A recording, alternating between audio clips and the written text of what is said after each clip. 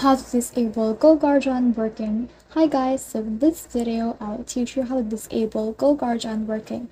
So if you want to learn how it's done, just watch this video until the very end. It's just pretty quick and simple, so let's go. To do that, what we need to do is to just right click on our bookmarks tab right here and then click on the bookmark manager. And then once you have head over to that bookmark manager, what you need to do next is to just click on these three dots up here, click on add new bookmark, and then name it as GoGuardian. Then on the URL, just paste the code that I will give you in the description below, and after that, click on save.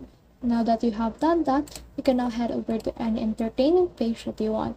And then once it has been blocked by GoGuardian, you can just click on this link right here and you can run the script while on this page. So that's the whole process. I hope this video helped you to disable GoGuardian working. If you have questions or comments, kindly put in the comment section below. And if not, don't forget to subscribe and like. Thanks.